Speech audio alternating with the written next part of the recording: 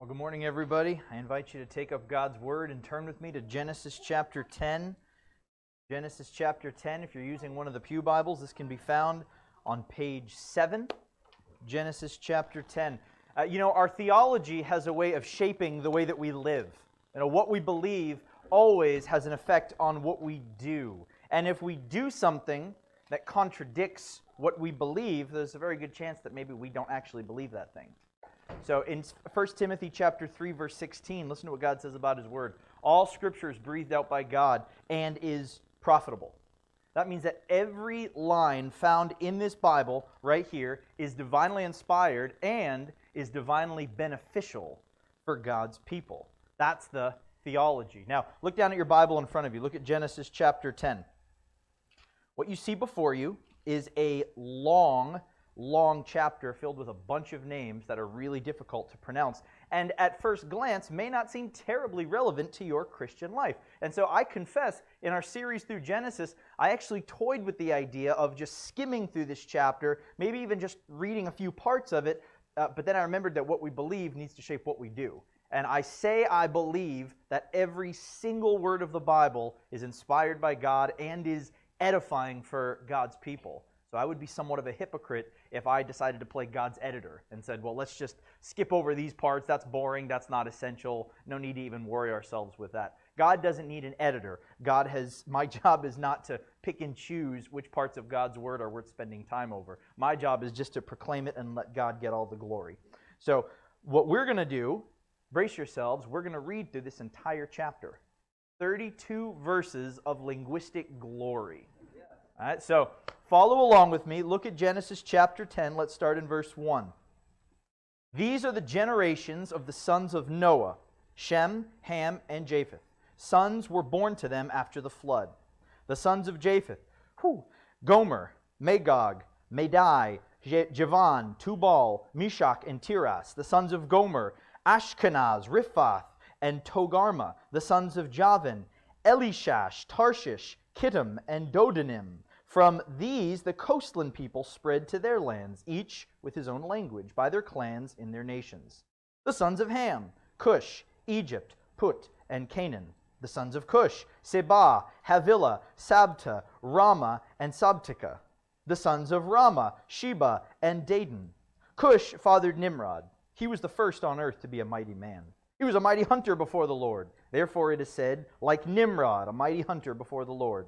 The beginning of his kingdom was Babel, Erech, Akkad, and Calneh in the land of Shinar. From that land he went into Assyria and built Nineveh, Rehoboth-ir, Kelah, and Resen between Nineveh and Kelah. That is the great city.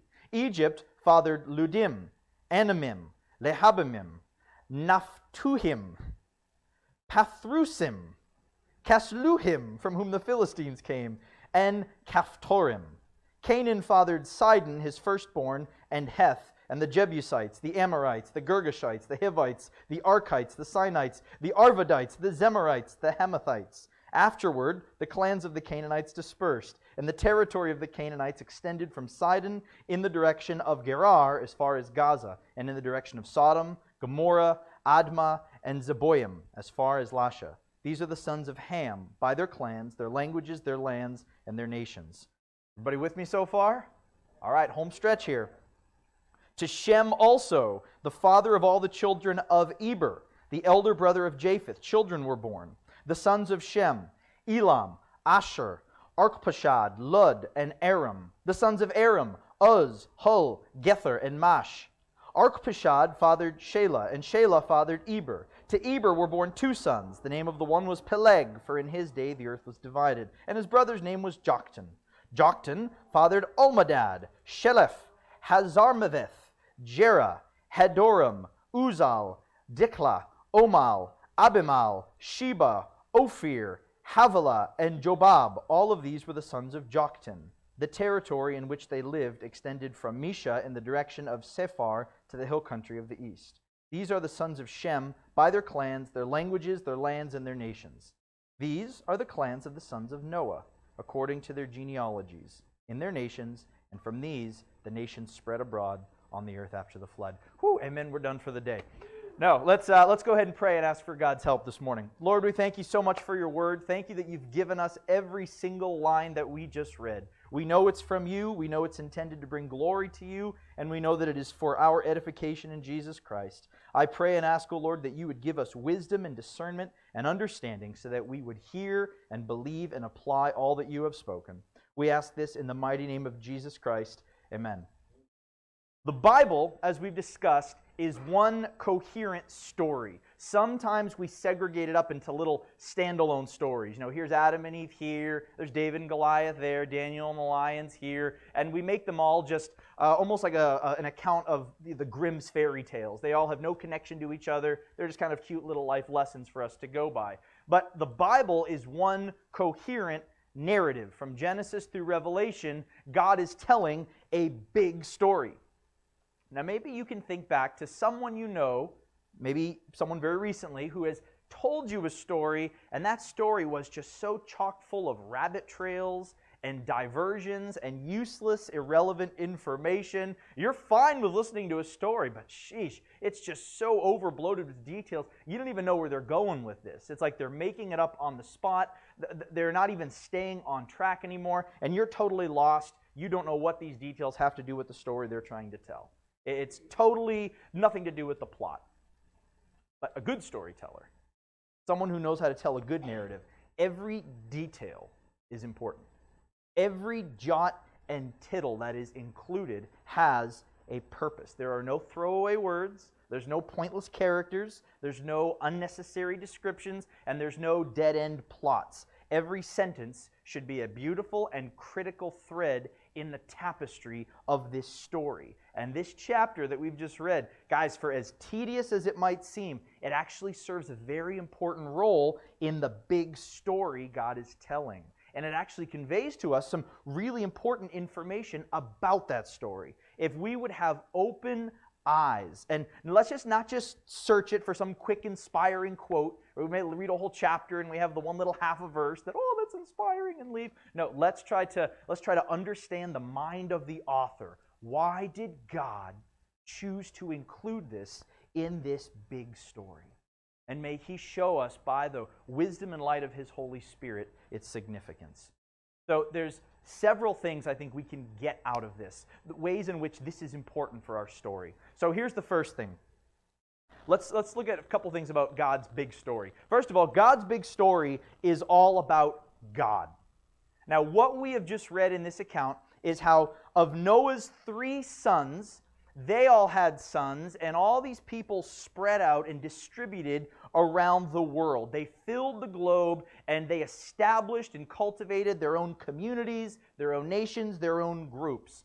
But as fallen man, because remember, there's always that sin problem, and so it's not just people covering the globe, it's sinful people. And as they go to their different geographical locales, what ends up happening is they end up developing these false views about God. And this is how we have such a diversity of false religions in the world. As these people spread out, they bring with them these wrong ideas about God. And one of the most prominent religious ideas that filled the ancient world was what's called polytheism.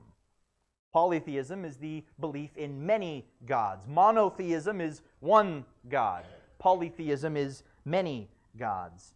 But what's interesting about this is that if, let's say, I'm group A over here in the mountains and you're group B over here in the woods, I have my collection of gods, you have your collection of gods. I don't disbelieve in your gods. I just think they're your local gods for over there in the woods. Whereas my gods here in the mountains, they're limited to my locale. So there could be an infinite number of gods. Who knew? There were gods of the mountains, gods of the plains, gods of the hills, gods of the waters. There was gods of fertility. There was gods of the crops. There was gods for everything. And so the gods, there was no uppercase G God who ruled over everything. It was just an infinite number of lowercase g gods who happened to reign over these different terrains and parts of the world. And we see this on display. There's a story that's told in 1 Kings chapter 20. In 1 Kings chapter 20, the king of Syria leads a coalition of 32 other kings in battle against Israel. Now this looks like it should be a slaughter. You've got a total of 33 kings going against one king. Israel should get obliterated off the map, easy peasy. But it doesn't happen. There's this battle that happens in the hills, and Israel ends up routing this coalition and chases them away. How did that happen? Well, the king of Syria's advisors come to him and they say, "Oh, we made a miscalculation. You see, Israel's God is the God of the hills. That's where he dwells. We fought them in the hills. Naturally, we lost. Now, let's try fighting them next time in the plains. Their God can't help them there. Their God is stuck in the hills. If we fight them in the plains, we'll beat them this time." And so they try it. And you know what happens? God scoffs at such a notion. God sends a prophet to basically mock them.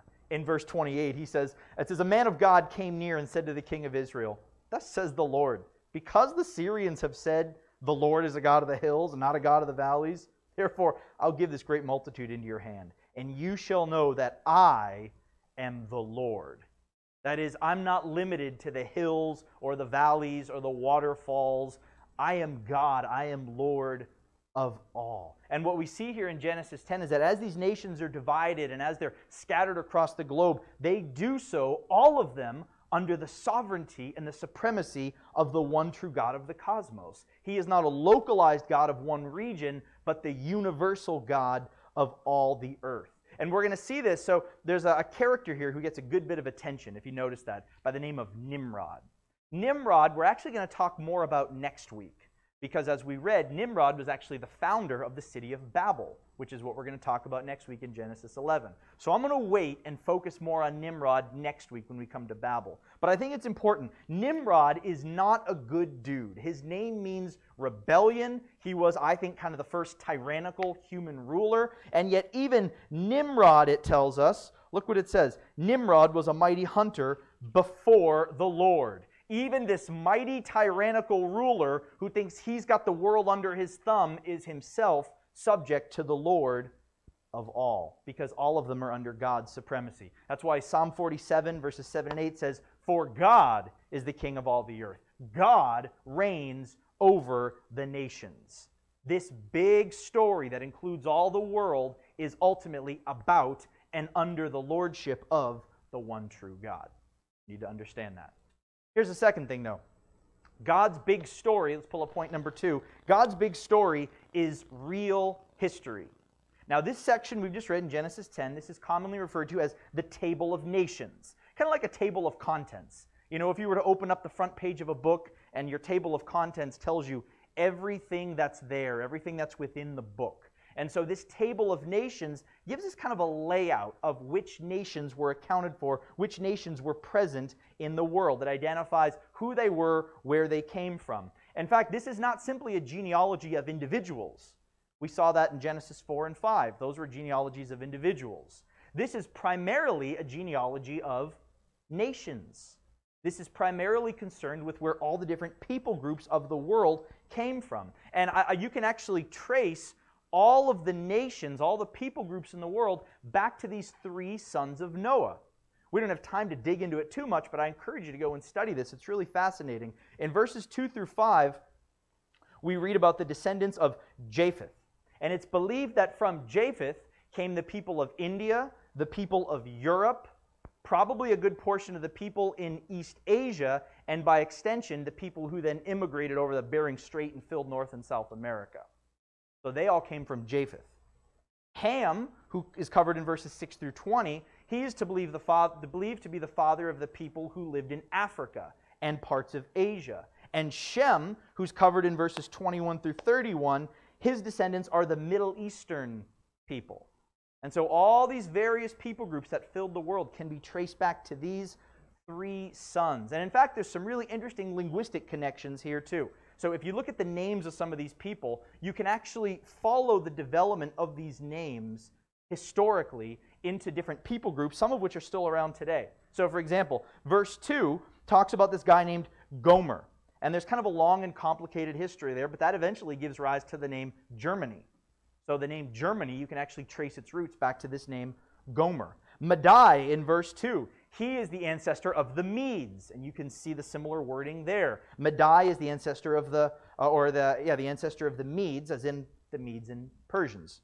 Verse 2, you see Javan, who he came to be known as Yevan, or also Ionian, which was a term used of the Greek people. And Javan's son Elishash led to the formation of the word Hellas, which was another term referencing the Greeks. So I know this is a lot of linguistic technicalities, but if you have time to go and research it more, it's really fascinating. You can trace some of these men and the names that get carried over into the people groups they establish. In fact, look at verse 6. It talks about Noah's son Ham. Ham is a name that actually means hot or black. And it tells us here that his descendants end up settling in Africa. And so it's often assumed, children are normally given names with significance to them. It's assumed that Ham is named black because his skin is a darker shade. And so it's believed that his descendants who settled in Africa then had this same darker complexion that he did. The name Shem is where we get the term Semitic. So you might refer to Middle Eastern people as Semitic people because they are all descended from Shem. Shem's son Asher in verse 22 is where you get the word Assyrians. And I don't want to bore you too many of these details. It really is fascinating, but there's a really important one here too. Look at verse 24. We read about this man named Eber, E-B-E-R. His name is where we get the word Hebrews from. And as we'll see, Eber is the father of the Hebrew people. He's Abraham's forefather. Now, all of this is so unique in ancient history. I'm a history guy. I find it really fascinating. When you study ancient literature and you study the genealogies and accounts that ancient people had, what you will find is they'll have genealogies of their kings. And they may have genealogies of some of their own people. But you do not find anywhere else in antiquity an extended genealogical list of other nations that are out there. Israel is unique in that they possessed this list of all the other nations and where they came from. And so this led William Foxwell Allwright. He was an archaeologist and ancient scholar in the 20th century. Listen to what he says. The 10th chapter of Genesis stands absolutely alone in ancient literature, without a remote parallel. The Table of Nations remains an astonishingly accurate document. What this means is that what we're reading here is not just myths. These are not Greek myths about Zeus and Hermes or anything like that. These are real people and events that played out, and guess what? Are still playing out in space and time. You know what this tells me? That God's story is not a bedtime story. It's not a fairy tale. It's real history that God is working in space, in time, and we are a part of that story right now. It was real in the past. It's ongoing now. We live in this same world. We are the inheritors of these same people groups, and the story is ongoing. It's real. Third thing is this. God's big story is written and directed by God. There's a lot of people groups here moving into a lot of different places. Now, with this many groups moving in so many different spots all around the globe, developing these countlessly unique cultures, the whole thing at first kind of looks like a random explosion. Like just, there go all the people. No rhyme, rhythm, or reason to it. It reminded me of a couple of years ago when our oldest son, William, he was probably a baby, maybe a year old, and Trina was in the kitchen making waffles one Saturday morning for breakfast, and she likes to boil the syrup, make it piping hot before you pour it over the waffles, and she kind of forgot it was on the burner. So I'm in the other room, and I just hear an explosion, and Trina screaming, and I come running into the kitchen, and she had left the syrup on for too long, and it exploded everywhere. And so there is syrup splattered all over the walls, on the ceiling, under the cabinets, on poor Trina, and 1-year-old William is sitting there just laughing his little head off. He just thought it was hilarious. But I say that because now 4 years later, we still find chunks of syrup stuck underneath parts of the cabinet. It was just this random, there was no control or reason to how all those little parts ended up flung all over the kitchen. But that's not what happened here. People are not just randomly dispersing. God is actually sovereignly presiding over where all these people reside. Let's pull up, we have a Bible verse here from Acts chapter 17, verse 26. This is the Apostle Paul preaching in Athens, duking it out with the Athenian philosophers. He says that God made from one man every nation of mankind to live on all the face of the earth, having determined allotted periods and the boundaries of their dwelling place, See what Paul says here? All humanity comes back to this one person. We have these same ancestors, and it says it was God who determined the boundaries and where they were to live. That is, the dispersing and allotting of nations was orchestrated by God. As the writer, as the director, as the sovereign one over this story, he's putting all the pieces in place. God is setting up the chessboard exactly the way he wants it. God is directing everything that goes on here. And I think we should note that Genesis 10, Genesis 11, and Genesis 12 all come as a package deal. Genesis 10 shows us the what. It shows us that the people disperse. Next week in Genesis 11, we're going to read why. Why did they disperse? We're going to zoom in the microscope and examine the story of the Tower of Babel. But then, with all of those nations now in place, and with mankind scattered and divided all over, in Genesis chapter 12, God is going to pick out this man, Abraham, and he designates a special blessing to Abraham and his family, and says, Abraham, through your offspring, all the nations of the world will be blessed. All the nations have been put into position by God, and now through Abraham's offspring, that blessing will also spread to the far corners of the world. So God is setting up the board exactly the way he wants it. Fourthly, God's big story. It provides us with our own proper context. If you know me, you know that I fall asleep pretty easily. In fact, I've fallen asleep in some really awkward circumstances before. I've fallen asleep at parties. I've fallen asleep in restaurants. I fell asleep riding It's a Small World at Disney World. I've fallen asleep in just 2-minute car rides. I've fallen asleep while working out. I even fell asleep parked at a red light one time. I'm pretty sure I'm borderline narcoleptic. But I've also fallen asleep in the middle of almost every movie I've ever attempted to watch. And you know what happens is when the movie first starts, I'm feeling good. Like, here's the opening credits. Yeah, I'm pumped. Let's do it. I can't wait to finally see this film. I'm ready for it. But then you know what happens? Oh, the chair just feels... And my eyelids just start feeling so heavy. And I just start dozing off. And then I'm off in dreamland. And Trina's watching the movie by herself. But you know what happens? Usually about halfway through the movie, my eyes snap open. Like, and I'm trying to get back into the movie. But by now, I'm totally lost. I have no idea who anybody is. I don't know what's happening. I don't know why there's this explosion. I don't know why this person is crying. I'm very confused about what's going on. Why? Because I have no context for understanding what's going on in the story. If I just start at the beginning and then jump right into the middle, I don't know what's going on in the story. I can see what's happening on the screen, but I can't tell you its significance. I can't connect the dots. How did I get from what I saw in the opening scene to where we are right now? I don't have that bridge that connects the two for me. Well, we know from Genesis 6 through 9 that Noah and his family come out of the ark.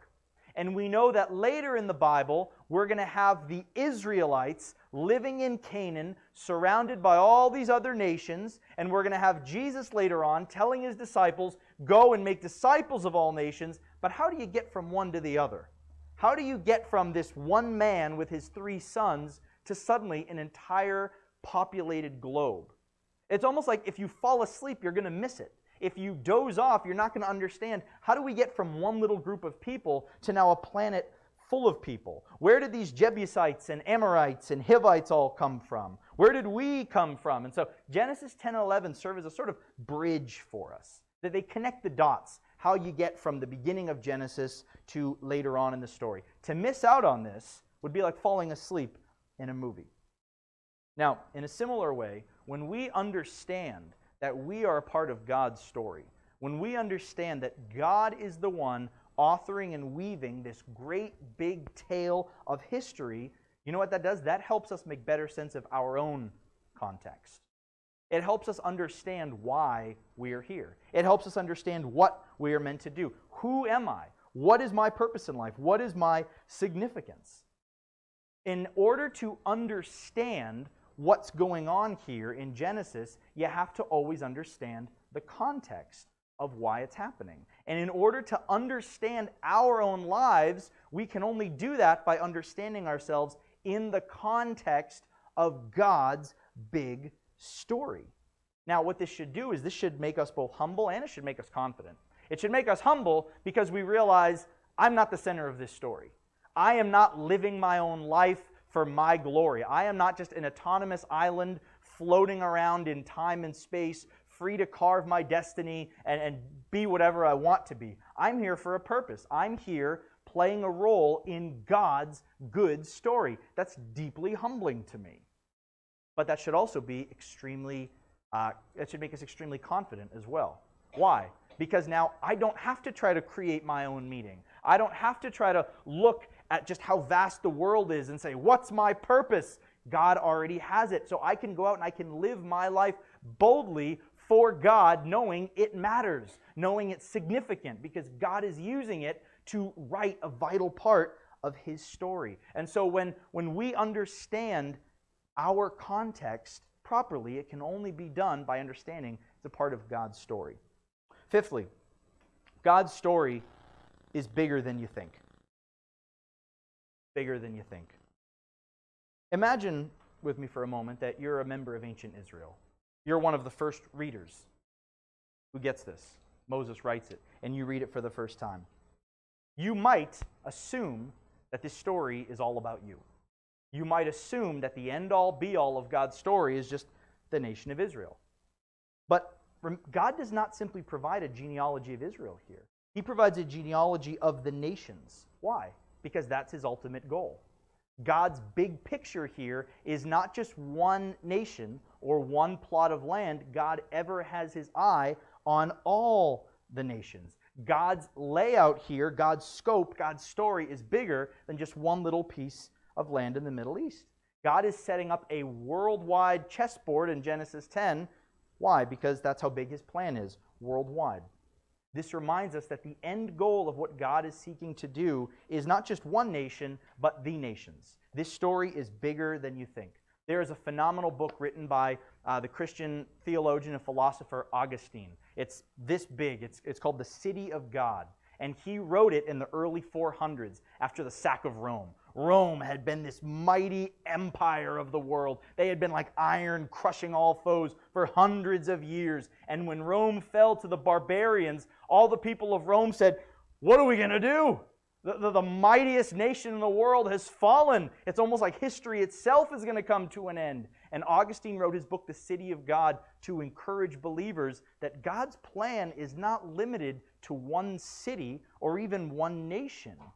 God's worldwide plan is just that, worldwide. And we cannot restrict it to one place, one kingdom, or even one people group. God's plan is for all people. And you know what I find really interesting here is that all three of these groups, it says that they spread out based on 4 categories: land, language, clans, and nation. There's a 4-fold division here. They're divided by their land, their language, their clans, and their nations. What I do find interesting is that there's no mention of race, the way that we think of it. In fact, our understanding of race as just separating people by skin color, that's a fairly modern innovation. But when you read the Bible, it places, and there was a lot of people with a lot of skin tones coming in and out of the story in the Bible. There's very little attention given to the color of someone's skin. That's a fairly modern invention. You might have somebody who lived in Israel. They could have been very dark. They could have been very light. You could have someone who could be from Greece or even from somewhere else where they're very dark or very light. Totally dependent. What they recognized, how people were classified, was not by something as superficial as skin color. It was more about where they lived, the language they spoke, their family groupings, and how those people came together to form nations. And so it's not a bad thing that God has created all these different diverse cultures, people who share languages and culture. That's a beautiful thing, as long as we don't stay so isolated that we think my group is better than that other group. My group is closer to God than this other group. God's plan is always bigger. It's always the nations. The 6th thing to look at this morning is that God's big story unfolds over a long period of time. The story of the Bible does not jump from Genesis 1 right to Revelation 22, does it? There's a whole lot of stuff that happens in between, and it takes place over a long period of time.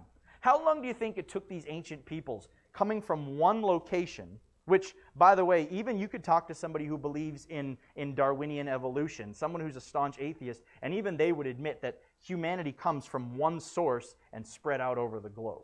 Right? So that's pretty well established. But how long do you think it would take a group of people on foot, these are in the good old days, before planes, trains, and automobiles, how long do you think it would take them to head out with all their children and their families and their animals and spread across the entire globe?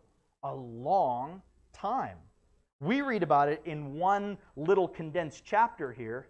You guys who listened to it said, that wasn't little, that was a long time. But in the big scheme of things, this takes years and years and years to come about. Now, we live in an age of instant gratification. Everything has got to be immediate. I don't know if anybody here remembers back in the days of this thing called dial-up. Remember when you wanted to get on the internet and you couldn't just click a button, you had to connect to a phone line, and then you had to wait for the little noise to ring up for you. And then when you wanted to go to a web page, it would take 5 minutes to load. Right? Anybody remember that? Stone Age stuff, isn't it?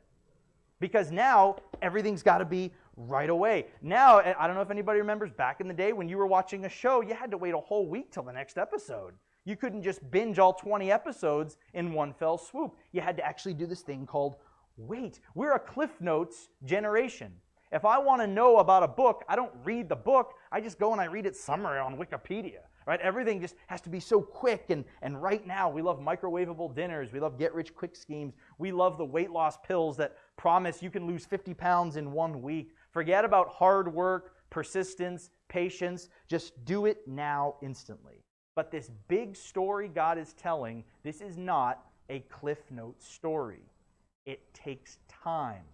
Jesus compared to the spread of the kingdom of God to a tiny little mustard seed that would have to grow gradually. He compared it to a little bit of yeast that would have to make its way through the entire batch of dough. It feels really long to us. I know some of us, we might be in a period of waiting where it feels like it's taking forever. And you think, God, when will the end ever come? When will I finally get over this part of my life, this chapter in the story? It's taking too long. But we can be comforted in realizing that this big story God is writing is sprawling.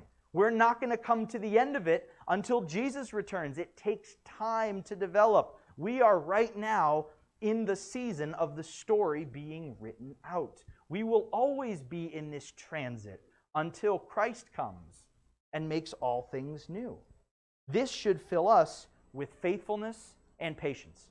It should fill us with faithfulness because, Christian, I don't know what you're doing. I don't know what struggles you have in your life. I don't know where Satan is tempting you to give up your responsibilities. I don't know where you might be having to commit to doing the right thing, and it is laborious. It is tiresome. It is weighing on your mind. It's weighing on your body. It's weighing on your soul, and you want to throw in the towel. You want to give up. You want to say, God, when will I just come to the end of the chapter? And realizing that this big story unfolds over a long period of time, equips us with the resolve to say, I need to stay faithful to my post.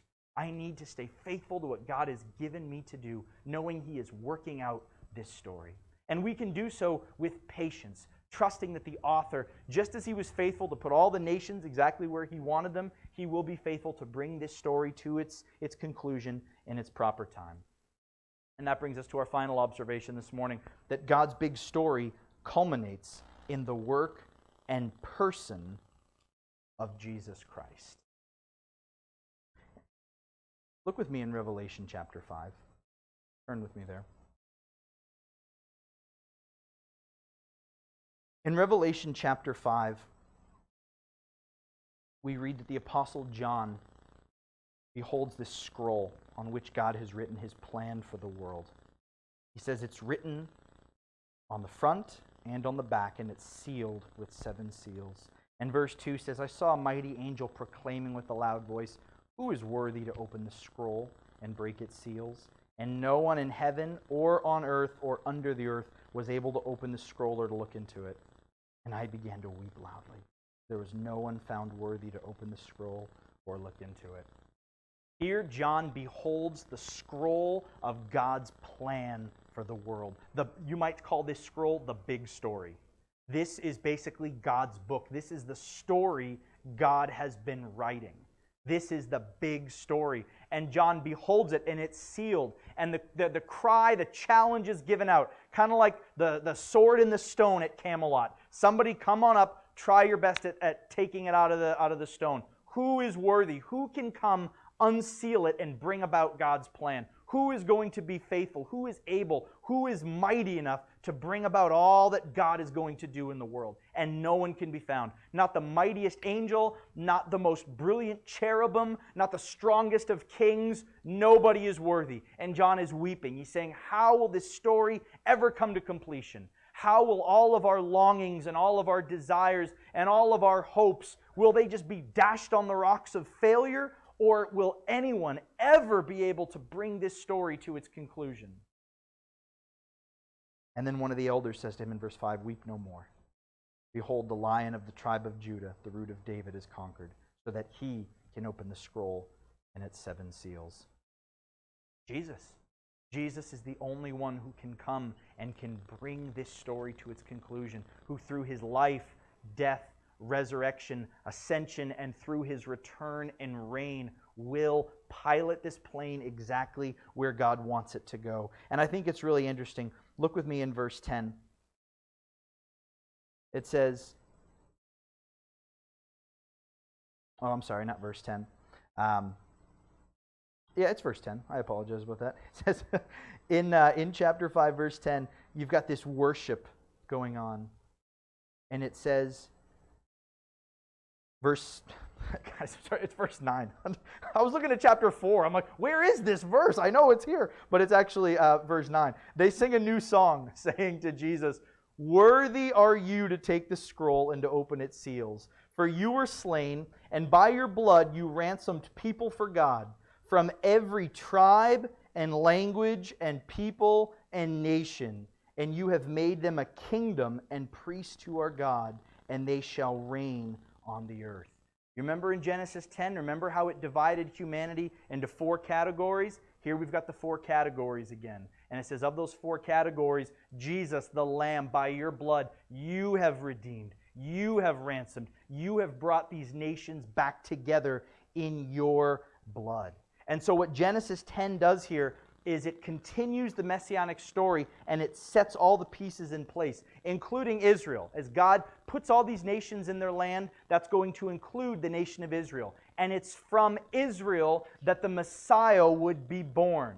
And when the Messiah is born in Israel, it then becomes the springboard by which this good news of redemption goes out into all the world. Isaiah chapter 11 verse 11 says, in that day the root of Jesse, Jesus, will stand as a signal for the peoples. Of him shall the nations inquire, and his resting place shall be glorious. Matthew 28, 18 and 19. Before Jesus ascended, he sent out his disciples, saying, all authority in heaven and on earth has been given to me. Go therefore and make disciples of what? Of all nations. Israel is positioned in their land, as are all the other nations, so that the Messiah, the Lamb, the Lion, can come from Israel, just like God promised, and through him, all the nations would then be brought in. And so the last thing we're going to look at this morning, we're still in Revelation. Look at Revelation chapter 7, verses 9 through 12.